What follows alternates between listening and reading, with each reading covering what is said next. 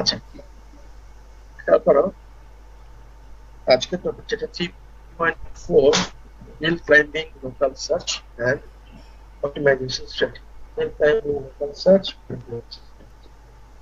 তো এই যে হিল ক্লাইম্বিং লোকাল সার্চ এবং অপটিমাইজেশন, এই ব্যাপারগুলো এখানে বোঝার চেষ্টা করবা। পরে কিন্তু এটা আমরা প্রশ্ন যেভাবে হতে পারে সেটা আমরা বলার চেষ্টা করছি যে হিল ক্লাইম্বিং কেন বলা হলো, এটা লোকাল সার্চ কেন বলা হলো, আর এটা যে অপটিমাইজেশন স্ট্র্যাটেজি সেটা বুঝেছি কেন, এবং পার্থক্য কোথায় অন্যান্য অ্যালগরিদম আমরা যেগুলো কথা বলেছি, বিশেষ করে প্রবলেমের কথা, যে প্রবলেম গুলো রিপ্রেজেন্ট করা হয়েছে, এই ধরনের আমরা সলিউশন সার্চ করেছি, সেগুলোকে আসলে কোন ধরনের প্রবলেমের সলিউশন সার্চ করেছি, এই ব্যাপারটা কিন্তু বুঝতে হবে। এটা তুমি আমরা এখানে আইডিয়া যেগুলো দরকার, এটার পেছনে যে আইডিয়া গুলো আছে সেগুলো দেখার চেষ্টা করছি। প্রথমে ভালো করে খেয়াল করো, specific real-world problems can be explained with the help of the 8 P's problem. Specific real-world problems. Real ওয়ার্ল্ডের অনেক রকমের problem, hard problem, very hard problems থাকবে, যেটা আমরা এই যে 8 কুইজ দিয়ে, 8 কুইজের কথা শুনেছি, 8 কুইজ, 10 কুইজ, তো বিভিন্ন সময় এরকম প্রবলেম, আসলে এটা টয় এক্সাম্পল হিসেবে আমরা দিয়েছি। এটা দিয়ে আসলে অনেক ধরনের বড় বড় problem, real world problem represent করা যায় সহজে। এই জন্য কিন্তু আমরা টয় এক্সাম্পল এভাবে নেই, এবং আমাদের মনে রাখতে হবে যে আসলে রিয়েল ওয়ার্ল্ডে যে প্রবলেমের কথা বলা হচ্ছে কিভাবে এটা এখানে রিপ্রেজেন্টেড হয়েছে, তা না হলে আমাদের এই চেষ্টা, সব চেষ্টাই তো আসলে মানে ফেল করবে। আমরা কয়েক এক্সাম্পল দিয়ে রিয়েল ওয়ার্ল্ড প্রবলেম কিভাবে করার চেষ্টা করছি বুঝতে হবে। এই জন্য বিশেষ করে আজকের ক্লাসে আমরা প্রথমে ওটা নিয়ে একটু সিরিয়াসলি, ওকে। প্রথম যে প্রবলেমটা দেওয়া আছে সামনে, integrated circuit design. Integrated circuit design, IC design, আইসির কথা শুনেছো, অবশ্যই শুনেছো, তুমি দেখেছো আইসি, হাতে নিয়ে বেরোছো, দেখেছো, বিভিন্ন রকমের ল্যাবেও কাজ করেছো, এবং পড়াশোনা করেছো সিরিয়াসলি। এই যে মাইক্রো প্রসেস, সেটা কত কমপ্লিকেটেড, আর এখনকার মাইক্রো প্রসেস বুঝতেই পারো, মাল্টিপল কোরের মাইক্রো প্রসেসর, অসংখ্য ছোট্ট একটা জায়গার মধ্যে কত শত শত হাজার হাজার কম্পোনেন্ট ইলেকট্রিক ডিভাইস আছে। তো সেগুলার প্রপার প্লেসমেন্টটা কেমন হবে, আহ, যারা করে করে অভ্যস্ত, ধাপে ধাপে এগুলো কিভাবে তৈরি করা হয়েছে যেগুলো সম্পর্কে জানে, তারা এখন হয়তো অবাক হবে না। বড় সার্কিটরি হলেও, কমপ্লিকেটেড সার্কিটরি হলেও অবাক হবে না। কিন্তু তুমি আমরা যারা সিরিয়াসলি চিন্তা করি নাই, কাজ করি নাই, তৈরি করি নাই, তাদের জন্য বিশাল বড় একটা জটিল ব্যাপার। What is the optimal placement, সবচেয়ে ভালো কিভাবে কম্পোনেন্ট গুলোকে সাজালে আমরা যা চাই সেটা পাবো, এবং খারাপ এলিমেন্ট গুলা কম থাকবে। ওইখানে যে তাপ হয়, হিট জেনারেট হয়, টেম্পারেচার, টেম্পারেচারটা তো খুব গুরুত্বপূর্ণ। হিট জেনারেট হয়, টেম্পারেচার, সেটার জন্য যা হাই হাই টেম্পারেচার হয়ে গেলে এখানে খারাপ ভেন্টিলেশনের দরকার হয় সেজন্য। তারপরে আবার কি অনেক ঘুরে ঘুরে এমন করে যদি অপটিমাল ডিজাইন না করে, তাহলে কি হবে, যেটা হয়তো খুব কম একটা পাথে কানেক্ট করা যেত, সেটা করা হয়নি, সেটাও ভালো ডিজাইন হবে না। অনেক রকমের খরচ এখানে আছে, শুধু ওইখানে যে বস্তুটা ব্যবহার করা হচ্ছে সেটা না, অনেক রকমের ডিলে আছে, অনেক রকমের ব্যাপার আছে। তাহলে অনেকগুলো ফ্যাক্টর দিয়ে কিন্তু এটা মাপার ব্যবস্থা করা যায়, যে প্রপার প্লেসমেন্ট হলো, এটা আমাদের মাথায় রাখতে হবে। 8 কুইন্স এর ব্যাপার, ধরো যে এই যে কুইন গুলোর পজিশন, পজিশন কিরকম হলে সবচেয়ে কম সংখ্যক অ্যাটাকিং পেয়ার থাকে, তার মানে সবচেয়ে বেশি সংখ্যক নন অ্যাটাকিং পেয়ার থাকে, এটা আমরা চেষ্টা করি বের করতে। ঠিক আছে, তাহলে ওই যে 8 কুইজ এর যেমন কুইন গুলার প্লেসমেন্ট, এখানে সেরকম।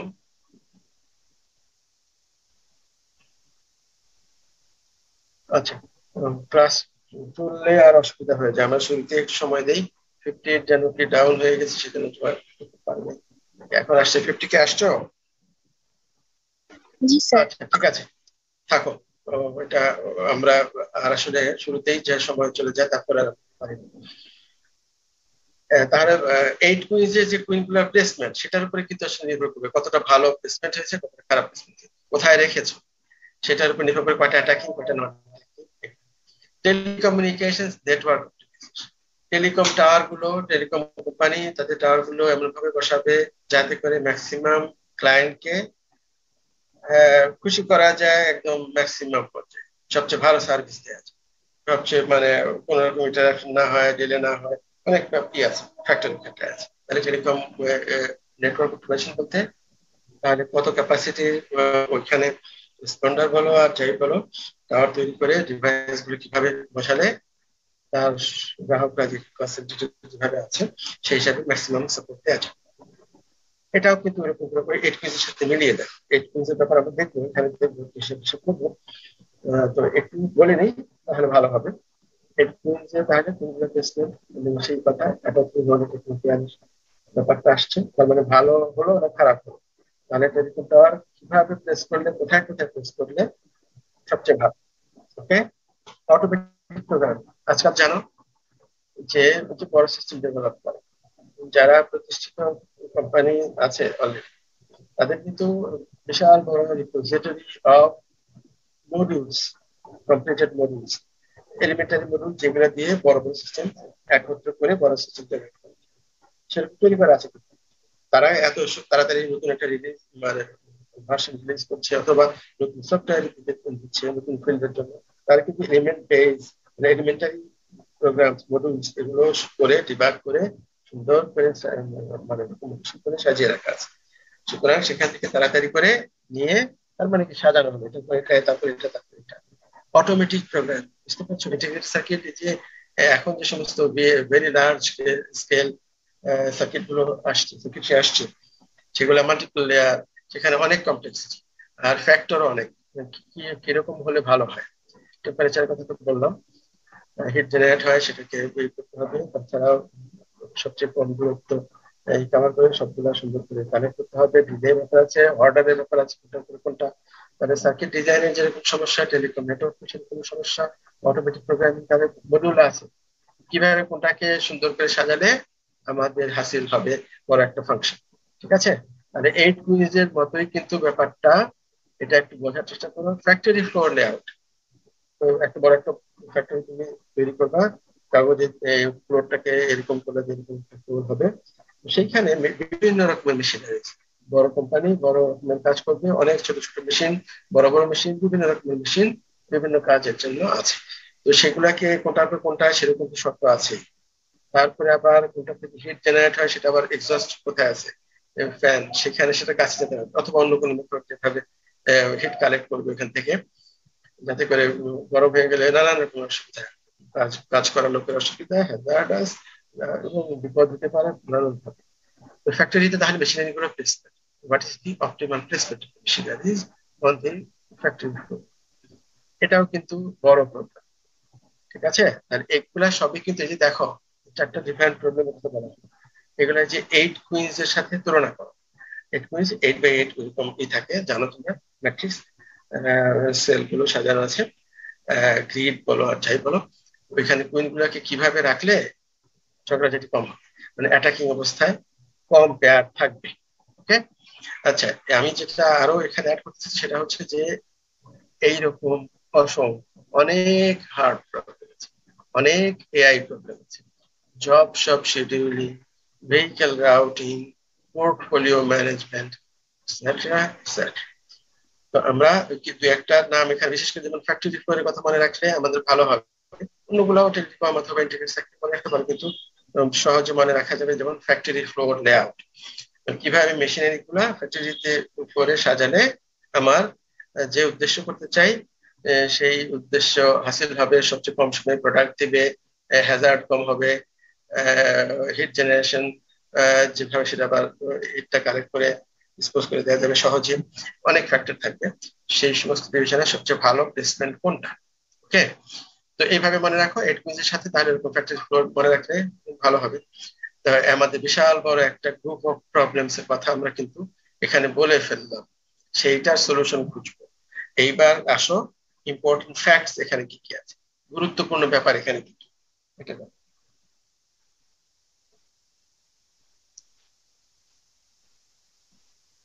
A path to the goal is irrelevant. A path to the goal is irrelevant. তার মানে হচ্ছে যে আগে যে প্রবলেম গুলো আমরা বললাম, ওই যে সিটি নোড গুলো এক একটা সিটি, সেখানে ইন্টারসিটি ডিস্টেন্স আছে, আবার একটা গোল স্টেট ধরলে হিউরিস্টিক ফাংশন ভ্যালু আছে, এইরকম যখন প্রবলেম ওই গ্রাফ দিয়ে কিন্তু ওটাও বিশাল বড় একটা ক্লাস অফ প্রবলেম রিপ্রেজেন্ট করার জন্য আমরা ওইভাবে গ্রাফ ব্যবহার করছি। ঠিক আছে, মানে অনেক অনেক প্রবলেম ওইভাবে গ্রাফ প্রবলেমে কনভার্ট করা যায়। আমরা যদি ওখানে টাউন বলেছি, ডিস্টেন্স কথা বলেছি, আসলে ওয়েটেড গ্রাফ দিয়ে অনেক অনেক প্রবলেম রিপ্রেজেন্ট করা যায়। সেটা সেখানে কি করেছি, পাথ কস্টের কথা বিবেচনায় রেখেছি, একটা গোল স্টেটে যেতে এই পাথ যে হবে সেটা বিবেচনায় রেখেছি। এইখানে এই পাথের ব্যাপারটা একদমই ইররিলেভেন্ট হয়ে গেল, রেলিভেন্সি নাই। এই যে পাথের ব্যাপার দেখো, প্লেসমেন্ট কিরকম প্লেসমেন্ট, তুমি শুরুতে একটা প্লেসমেন্টের কথা চিন্তা করলা, কাগজে বসালা, বসায় দেখলে হিসাব করলাম, এই যে নতুন একটা প্লেসমেন্ট তুমি মাথা থেকে অনুমান করে মোটামুটি কিছু শর্ত পালন করে বসানোর চেষ্টা করলা, এটা একটা প্লেসমেন্ট। এখন এই প্লেসমেন্ট যদি যথেষ্ট ভালো হয় তুমি তো থেমে যাবা, নাহলে কি করবা, রিঅ্যারেঞ্জ করে দেখবা, মেশিনারি গুলো অন্যভাবে সাজায় দেখি কি হয়।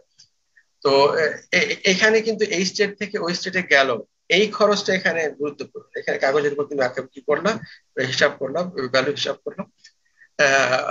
এইখানে আসলে ওইখানেও নোট টু নোট হিসাব করার সময় কাগজের উপরই করবা, কিন্তু সেটাতে কিন্তু যে এই নোট থেকে ওই নোটে যেতে যে কস্ট হবে সেই অ্যানালজিটা এখানে কিন্তু আর খাটছে না। মানে ওইখানে এই স্টেট থেকে ওখানে স্টেটে যেতে কত খরচ হবে সেটা গুরুত্বপূর্ণ কোনোভাবে না। মানে ইন্টার স্টেট ডিস্টেন্স, যে ওয়েটেড গ্রাফের ব্যাপার, এটা এখানে একদমই মুখ্য ব্যাপার না, একদমই রেলিভেন্সি নাই পাথ। ঠিক আছে, আমরা পরে বলবো বিশেষ কোনো গোল স্টেটও স্থাপন করা যাবে না, বলা যাবে না আগে থেকে। আগে থেকে তুমি জানতা যে এটাই গোল, মানে ওইরকম প্লেসমেন্ট আমি চাই, তাহলে তো তুমি আর অন্য কিছু চেষ্টাই করতে না, তাহলে একবারেই ওই প্লেসমেন্টটা তুমি হয়তো একবার মানে বিশ্বাস করার জন্য ভেরিফাই করতে যে ভ্যালুটা কত আসে। তো তার মানে গোল স্টেট তো আর আগে থেকে জানার কোনো রকম উপায় নেই। উপায় যদি থাকতো, বড় বড় প্রবলেমে কোনো উপায় নেই, ছোট প্রবলেমে হয়তো তোমার 8 কুইন্স এর সলিউশন তুমি আগে থেকে জানো, অথবা কিছু হিসাব টিসাব করে তাড়াতাড়ি পেয়ে যেতে পারো।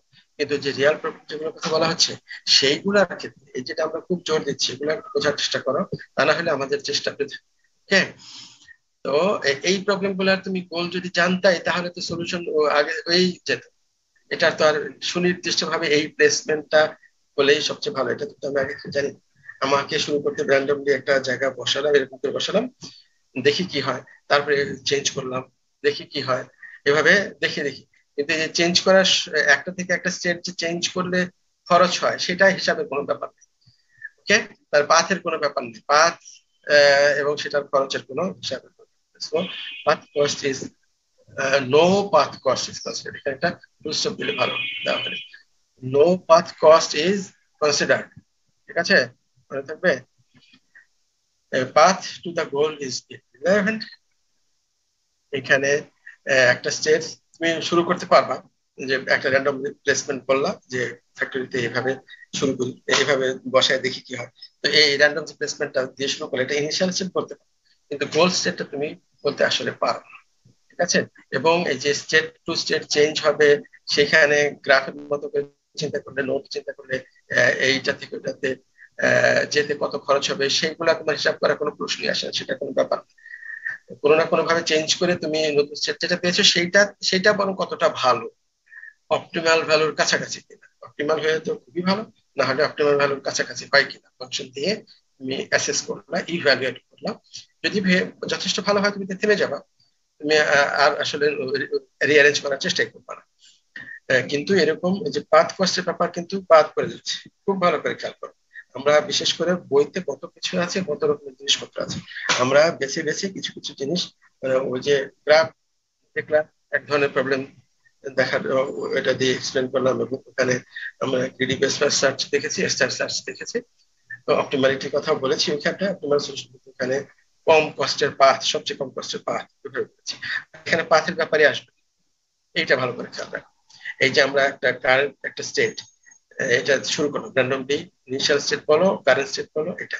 আচ্ছা, এরপরে দেখবো কি আসলে প্লেসমেন্ট গুলো চেঞ্জ করে কত রকম করে চেঞ্জ করা যেতে পারে সম্ভাব্য।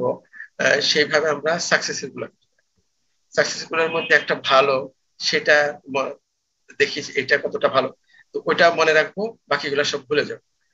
তারপরে আমরা এরকম পাথের ব্যাপার আর থাকবে না। এরপর আমরা এইট কুইজে দেখবো, একটা নতুন স্টেট পাবো, তারপরে আগের গুলা সব ভুলে যাবো, এই নতুন একটা স্টেট পেলাম, ভালো মনে হচ্ছে, ভালো, এটাই শুধু মনে থাকবে।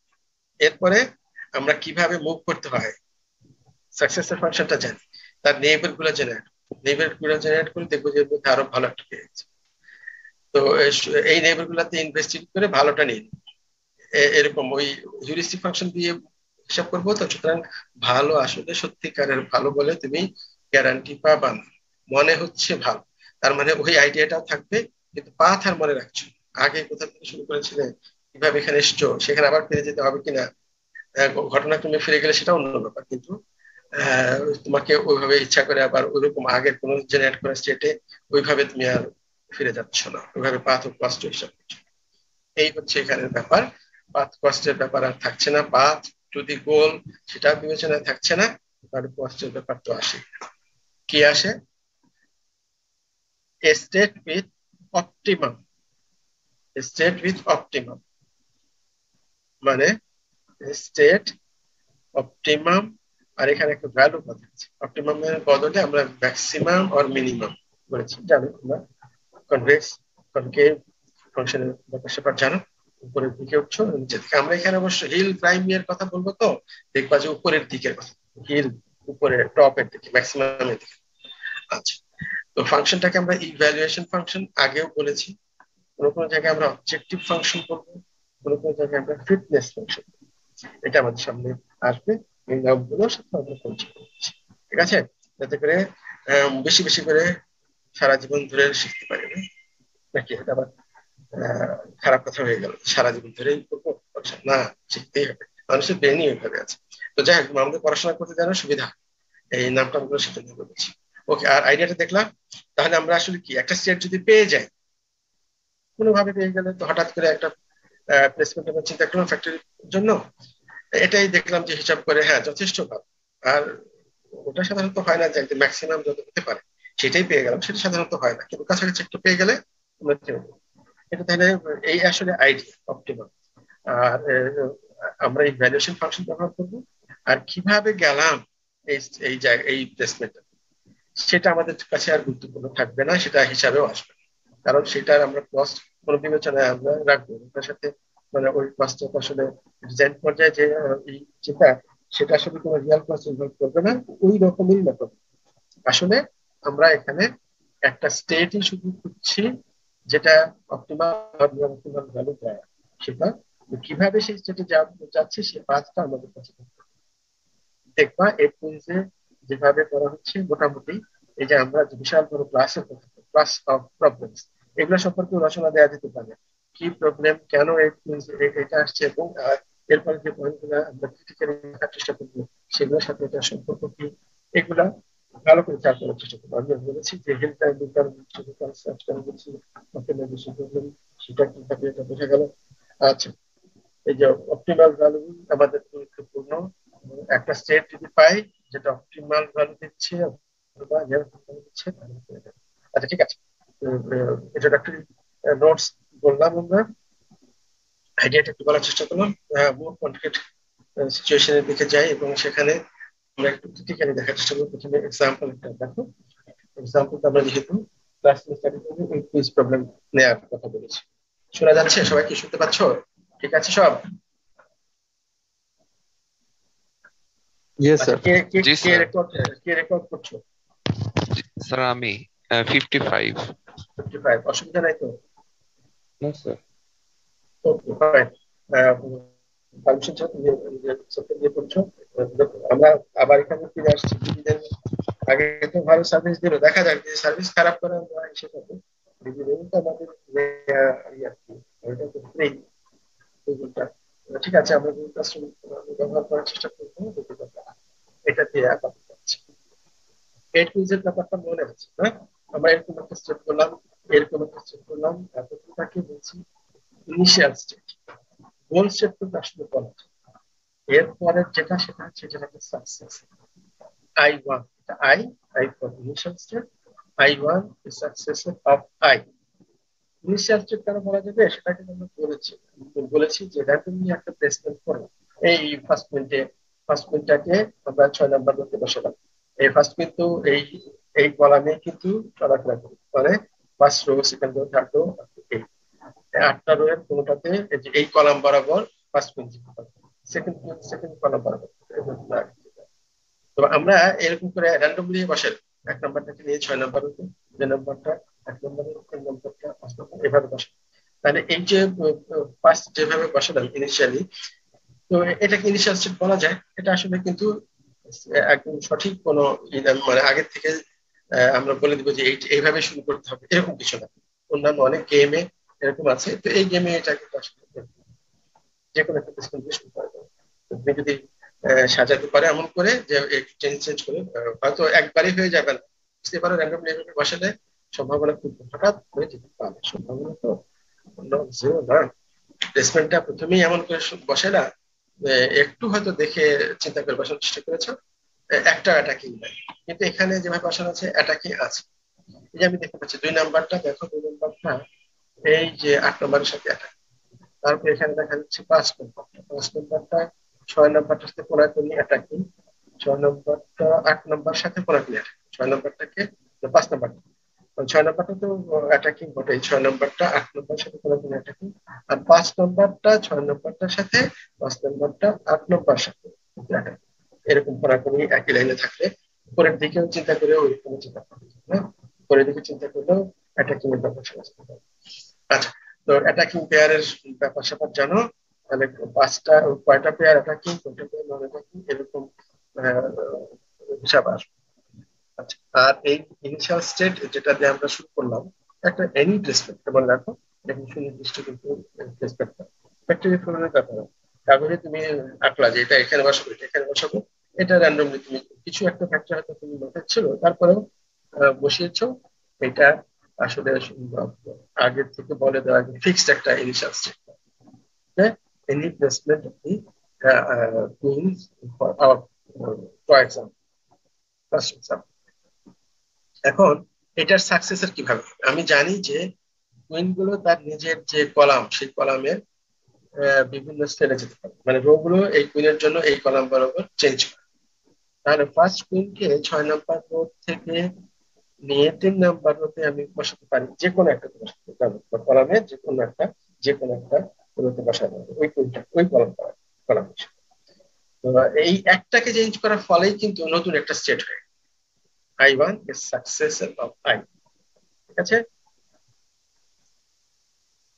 আচ্ছা, তো সাকসেসর কয়টা হবে সেটা একটু চিন্তা করো। এই ফার্স্ট এই ইসে এখানে যেটা আছে, ফার্স্ট কুইনটাকে বাকি 7টা ঘরে সরানো যায়। তাহলে একটা ঘরে সরালে কিন্তু নতুন একটা স্টেট, বাকিগুলা কিন্তু আনচেঞ্জ রাখা যায়, তাহলে কি হলো, আনচেঞ্জ রাখলে যেটা ব্যাপারটা যেটা হলো, সেটা হলো যে প্রথমটাকে 7 ভাবে সাজানো যায়, বাকিগুলোকে আছে, দ্বিতীয়টাকেও এরকম 7 ভাবে সাজানো যায়, প্রত্যেকটার জন্য নতুন একটা সেট হয়ে যায়, অন্যগুলা আনচেঞ্জ দেখে করি। তাহলে 8টা 7 8 56, এই আই স্টেটের 56 সাকসেসের পাওয়া যায়। ঠিক আছে, একটা সাকসেস তুমি এখানে দেখতে। ঠিক আছে, মোটামুটি আমাদের আবার রিকল করা হলো, 8 পেজ প্রবলেম তুমি আগে থেকে জানো, এবং আমাদের গুরুত্বপূর্ণ কথা হচ্ছে এটার সাথে রিয়েল ওয়ার্ল্ড প্রবলেমের সম্পর্ক। আমাদের আইসি ডিজাইনের কথাই বলো, অথবা ফ্যাক্টরি ফ্লোর লেআউটের কথা বলো, অটোমেটিক প্রোগ্রামিং কথা বলো, টেলিকম নেটওয়ার্ক অপটিমাইজেশনের কথা বলো, পোর্টফোলিও ম্যানেজমেন্ট হোক, রাউটিং, এগুলো অটোমেট করা আছে, কিন্তু এমনি এমনি তার হয় নাই, অনেক কষ্ট করে প্রোগ্রাম রাখা হয়েছে যাতে করে ভালো সলিউশন দেয়। ওকে, আচ্ছা, তো এইট কুইজের ব্যাপারে একটু করে দেখলা। এখন এটা ফর্মালি কিভাবে অটোমেট করা হয় সেটার একটু আইডিয়া, এবং কিভাবে রিপ্রেজেন্ট করা হয় ইন্টারনালি প্রোগ্রামিং এর জন্য, সেগুলো একটু এখান থেকেই আসবে।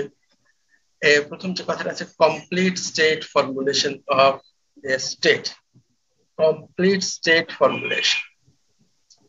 এখানে 8 ডিজিটের একটা সংখ্যা আছে, 61574381।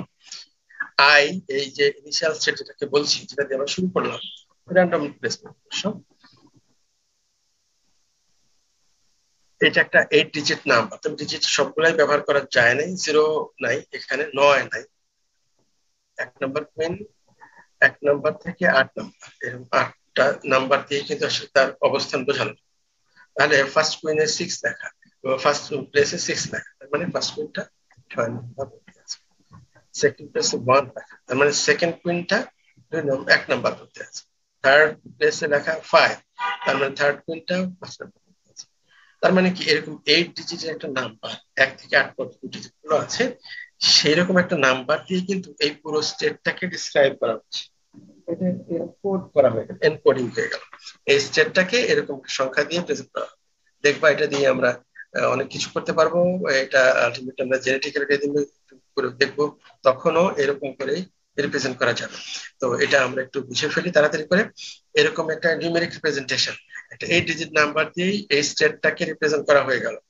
Complete state formulation of state. এই স্টেটটা এরকম একই রকম ভাবে I1 কেও একটা 8 নাম্বার ডিজিট, এখানে বুঝতে পারো যে ফার্স্ট প্লেসে 6 এর জায়গায় লেখা হবে 3, আর সব ঠিক থাকবে, এখানে 3 লেখা হবে। ওকে, তো এটা তো দেখলাম আমাদের যে টয় এক্সাম্পল আছে সেখানের জন্য এরকম বিভিন্ন ডিজিট দিয়ে, 8টা ডিজিট দিয়েই আমরা সাজালাম। সাজানোর ফলে কিন্তু অর্ডারটা গুরুত্বপূর্ণ। তাহলে কিন্তু আমরা একটা স্টেট, প্রত্যেকটা স্টেট যতগুলো এখানে 8 ডিজিট সম্ভব হবে সবগুলো কিন্তু 8 ডিজিট নাম্বার দিয়ে রিপ্রেজেন্ট করা, এই যে কোডিং এর একটা সুন্দর ফর্মুলা এখানে হয়ে গেল। কিন্তু রিয়াল প্রবলেম গুলো আরো বড় হবে, তো সেখানে হয়তো ভাই 8 ডিজিট দিয়ে অথবা আমাদের 10 ডিজিট যদি থাকে সেটা দিয়েও হয়তো সম্ভব হবে না, সেখানেও করা যাবে। আমাদের আইসি ডিজাইন হোক, আর ওখানে বিশাল বড় বড় হবে, স্টেট রিপ্রেজেন্ট করার জন্য ওখানে লম্বা বাইনারি স্ট্রিং ব্যবহার করে। বাইনারি স্ট্রিং প্রত্যেকটা, এখানে তো একটা ডিজিট দিয়েই বোঝানো যাচ্ছে, তো বাইনারি একটা ডিজিট দিয়ে তার আসলে 2টা হবে, 0 1, তো সেটাতে কাজ হবে না। তোমার প্রত্যেকটা এই যে এরকম পজিশন বোঝানোর জন্য অথবা ওইরকম কিছু একটা মেশিনের পজিশন বোঝানোর জন্য প্রত্যেকটার জন্য ধরো যে 64 বিটস ওইখানে তুমি নেবে, বাইনারি ডিজিটস তুমি এখানে নেবে, তারপরেরটা বোঝানোর জন্য আবার 64, এইভাবে। তার মানে বিশাল বড় একটা বাইনারি স্ট্রিং দিয়ে তুমি একটা স্টেট রিপ্রেজেন্ট করতে পারবে। ডেটা স্ট্রাকচার এগুলো সবই ওই রকম আছে, ইন্টারনাল প্রেজেন্টেশন করা যায়, প্র্যাকটিক্যালি এভাবে করা হয়। ঠিক আছে, লম্বা বাইনারি স্ট্রিং দিয়ে একটা স্টেট এনকোড করা যেতে পারে। আমরা তো এই যে সিম্পল ওয়েতে দেখার জন্য একটা করে যে ডিজিট নিয়েছি, ডিজিট দিয়েই কিন্তু 8টা ডিজিট নিলাম, একটা স্টেট কোড করা হয়ে গেল, কমপ্লিট স্টেট ফর্মেশন। এটা বুঝতে হবে। Initial state, any placement of goods, any placement of goods আমরা বলেছি, আর নতুন করে বলার চেষ্টা করছি না, যে একটা ওয়েতে আমরা সাজালাম সেটাই আমরা ইনিশিয়াল স্টেট হিসেবে রাখবো। কিন্তু যেটা বেশি গুরুত্বপূর্ণ, নো ফিক্সড গোল স্টেট। আমরা কিন্তু জানি না আসলে প্রপার প্লেসমেন্ট, যেখানে একটা পেয়ারও অ্যাটাকিং নাই সেটাকে প্রপার প্লেসমেন্ট করতে পারি। তার মানে সবগুলাই নন অ্যাটাকিং পেয়ার, অ্যাটাকিং পেয়ারের সংখ্যা 0। এইরকম যে সেই গোলসটা যদি আগে থেকে জানাই থাকতো তাহলে তার কাজ নাই, তাহলে শেষ, ওইটাই নিয়ে নিলাম, হয়ে গেল, প্লেসমেন্ট আমরা জানি, শেষ। তো এই যে এটা ছোট প্রবলেম, কিন্তু তারপরেও খুব সহজে ওইরকম একটা বলা যায় না। ল্যাবে আমরা করতাম, দেখাতাম বের করে যে না আসলে হয়, কিন্তু তুমি গেস করে বসার চেষ্টা করলে পারা যাচ্ছে। আচ্ছা ঠিক আছে, no fixed goal state. Initial state হচ্ছে এনি প্লেসমেন্ট।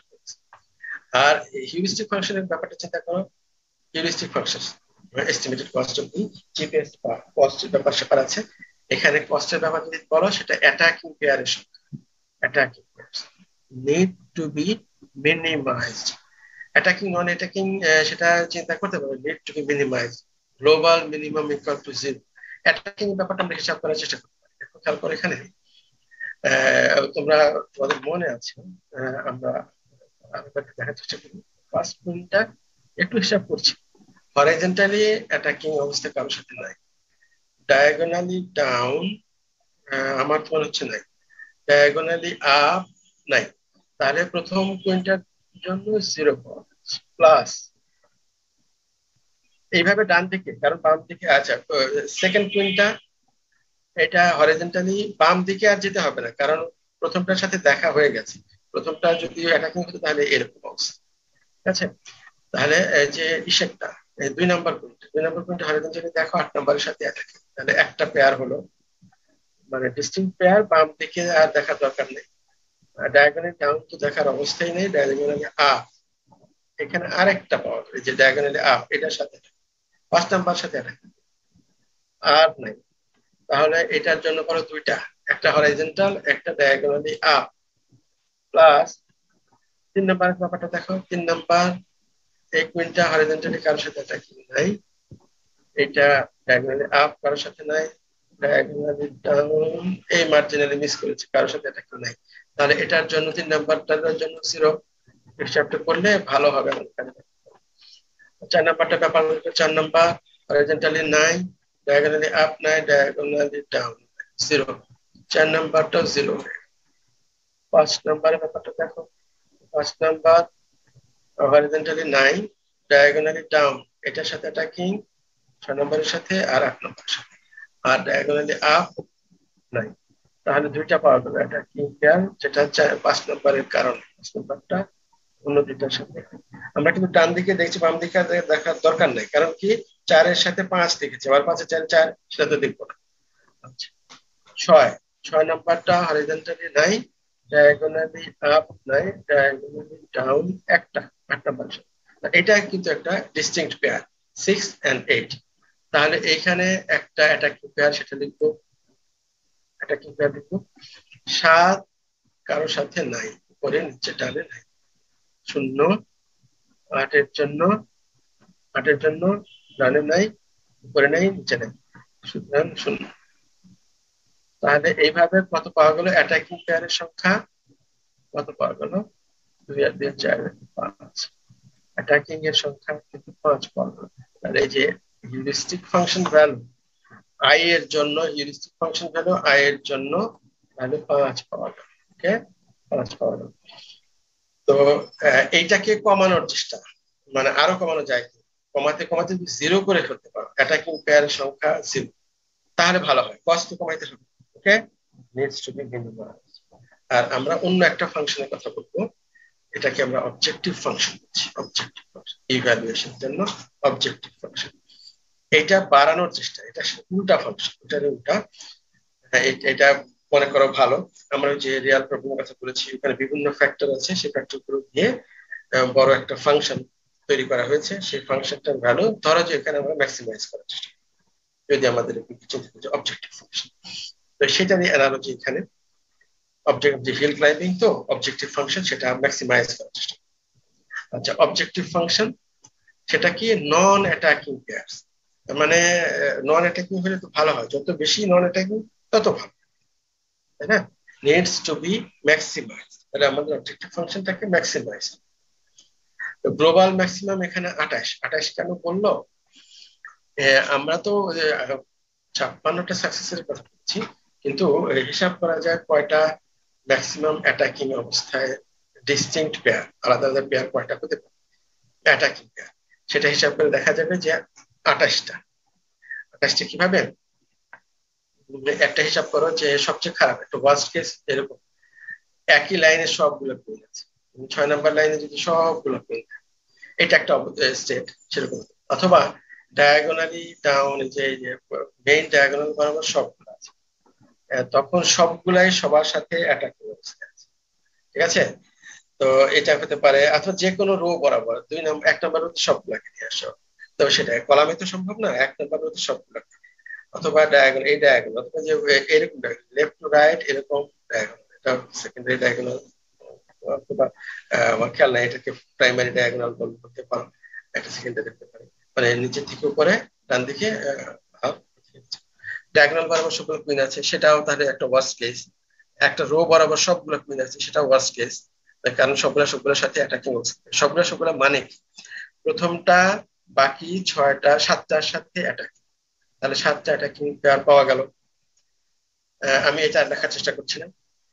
তাহলে সেকেন্ডটা প্রথমটার সাথে এটার হিসাব করতে হবে, প্রথমটা সেকেন্ডের সাথে দেখানো হয়ে গেল, যদি ধরো যে 6 নাম্বার রোতে সব ছিল, তাহলে প্রথমটা দ্বিতীয়টার সাথে তখন অ্যাটাকিং দেখানো হয়ে গেছে, তাহলে দ্বিতীয়টা প্রথমটা সেটা আর বলতে হবে না, প্রথম দ্বিতীয় অ্যাটাকিং, দ্বিতীয় প্রথম অ্যাটাকিং, সেটার বলা ব্যাপার। ওকে, তাহলে সেকেন্ডটাকে চিন্তা করতে হবে পরবর্তী গুলোর সাথে। সেকেন্ডটা থার্ডটার সাথে ফোর্থের সাথে সবার সাথে অ্যাটাকিং, তাহলে এখানে পাওয়া যাবে 6টা। এই প্রথমটার জন্য পাওয়া গেল 7টা, সেকেন্ডটার জন্য পাওয়া গেল 6টা, আর থার্ডটার জন্য পাওয়া যাবে 5টা। এইভাবে কমতে কমতে লাস্টেরটার জন্য 0টা পাবো। তাহলে কিভাবে কি হলো, 7+6+5+4+etc প্লাস ডট ডট 0। এই সিরিজটার সাম কত কে বলতে পারে? 7+6+5+.+0 1, তারপর 0। প্রথম সংখ্যা যোগ শেষ সংখ্যা 7+1, হ্যাঁ, প্রথম সংখ্যা যোগ শেষ সংখ্যা 7+0। সংখ্যাগুলো সংখ্যা কত, কয়টা সংখ্যা মোট? 7 থেকে 0 পর্যন্ত কয়টা? কেউ কি বলো, সবাই কি ঘুমায় পড়ছো? কেউ কেউ চলে গেছে আমি জানি। দিনার, হ্যাঁ বলো বলো, বলে ফেলো। স্যার আমাদের হচ্ছে পরের ক্লাসে একটা কুইজ আছে। হ্যাঁ, ঠিক আছে, তাড়াতাড়ি সুবিধা চেষ্টা করতে ওকে শেষ হয়ে গেছে আমার। ও তাহলে তো খুব একটা যাওয়া যাবে না, তাহলে আমরা এখানে শেষ করে দেব। তবে একটা কথা, এটা শেষ করি, এটা শেষ করি আমরা। 7+0, আর সংখ্যাগুলো সংখ্যা হলো 8, তাহলে 7×8 = 56। প্রথম সংখ্যা যোগ শেষ সংখ্যা গুণন সংখ্যা গুণ সংখ্যা ভাগ 2, তাহলে 28 হবে। 56/2 মানে 28। এই যে দেখো এখানে গ্লোবাল ম্যাক্সিমাম হবে 28। এটা কিন্তু অ্যাটাকিং হতে পারে 28টা, তাহলে নন অ্যাটাকিং, অ্যাটাকিং 28টা হতে পারে, মানে নন অ্যাটাকিং মানে ইন্ডিভিজুয়াল পেয়ার, ডিস্টিংক্ট পেয়ারই হতে পারে 28টা, এই তাছাড়া হতে পারে না। তাহলে 28টা অ্যাটাকিং হতে পারে, ওই অ্যাটাকিং পেয়ার একটাও নাই, তার মানে নন অ্যাটাকিং পেয়ারও ম্যাক্সিমাম 28টাই হতে পারে। তাহলে গ্লোবাল মিনিমাম চিন্তা করি আমরা যে একটা অ্যাটাকিং নাই, মিনিমাইজ করার চেষ্টা করা, আর ম্যাক্সিমাম আমরা 28 অ্যাচিভ করতে চাই। 28টা কি? f1 of i 28 minus h1 of i। কয়টা অ্যাটাকিং আছে? 28টা মোট পেয়ার হতে পারে, তার সাথে থেকে বাদ দিলাম কয়টা অ্যাটাকিং। আমাদের i এর জন্য আছে 5, 5, তার 5 বাদ দিলে 23। তাহলে f1 of i1 কত হবে তোমরা নিজেরা বের করবা। এই i1 এর জন্য কত হবে তোমরা নিজেরা বের করবা। আমরা এখানে 23 পেলাম, তাহলে আমাদের i এর জন্য অবজেক্টিভ ফাংশন ভ্যালু হচ্ছে 23। এটুকুই থাকুক, আমরা আজকে তাহলে আর করতে পারছি। স্যার অ্যাটেন্ডেন্সটা দেওয়া হয়নি। অ্যাটেন্ডেন্স আর আমি দিব না। এই যে দেখো যে কত রকমের ঝামেলা হয়েছে, আমরা শুরু করতে দেরি হয়, যে অন্য ক্লাস থেকে আসতে এটা সেটা, স্যার আমরা 5 minute late is just. R late করবা না, এটা মনে রাখার জন্য। ওকে, ঠিক আছে, অল দ্য বেস্ট। আর তোমাদের যদি পরীক্ষা থাকে তাহলে তার আমরা 2-1 মিনিটও আর কি করতে পারি।